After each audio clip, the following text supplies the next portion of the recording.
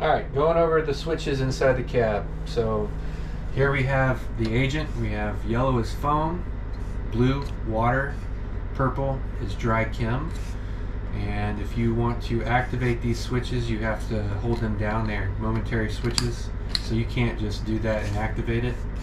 You'll have to hold it down, blink and light up. So if you want to disengage, you just press down, and that's that. Here's the windows. Of course, right, left. You have your generator. Kick that on. You're going to want to have the compartment open if you are running this generator. But to turn that on, you just press that up. And then these two switches here are the pole lights on top of the truck. And they have to be, the generator has to be running for these to work. This is just showing you that they are switched to run once the generator is running. First, you just push those down. This right here will let you know if any of the compartments are open. And this right here is for those pole lights I was just talking about. It will let you know if those poles are up in the air. That way you don't run it into the bay, putting it back up or whatnot. Down here we have the deluge. So when you're pumping water, I'll go ahead and I think you might actually be able to let that go without pumping water. Yeah. So if you're up next to a real hot fire or whatever, you want to put that deluge on. It keeps you kind of cool. Here's the undercarriage. That's the under truck nozzles there. This is your primary attack line, secondary. To activate those, once they're fully deployed, you'll hit those switches from in here and that'll charge the lines. Here we have all of our lights. I stated up here that the generator has to be running for these two lights, and it only is necessary for these lights. All these lights you can turn on and off without the generator running. You have overhead lights, the light from the front, side, and the sides on the bottom as well. Okay, so the turrets. We have a roof turret, which is controlled here, and you're going to see where it's pointed on this screen here.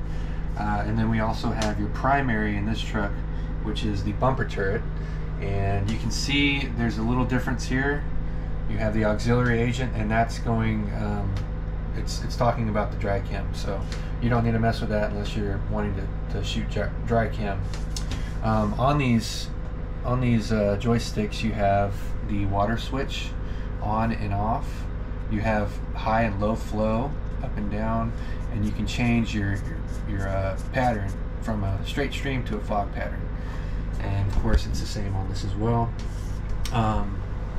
These switches down here are exactly the same. There's an extra switch over here, and that if you look here, lowers and raises the bumper turret. You have a stow and a deploy switch here. So if I hit this deploy switch, it's going to go ahead and put it into position.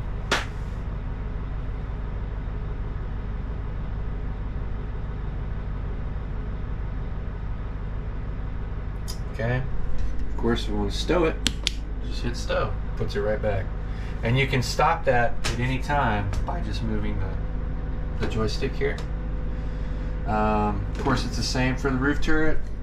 Tack, and it shows it right here where it's going, and that's deployed, stowed, and it has an oscillate as well. Both of these have oscillate, so if I turn that oscillate on, you can see it start oscillating.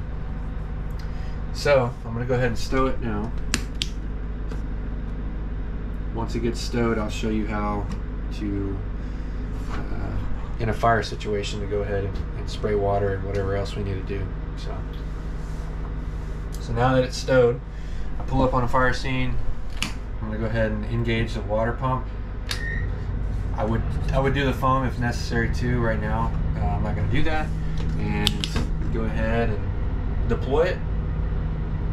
And once it gets into position wherever I want it, I can turn the water on. Right now we are on low flow. Blinking light is low flow. Solid light is high flow. So, on high flow.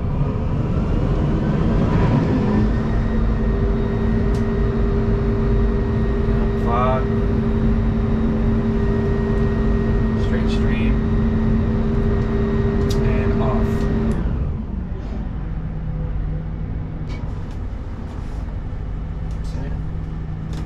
And then also, if you didn't want to just keep the water on, you can use this trigger right here. Once you let off, it stops. Pressing, it goes.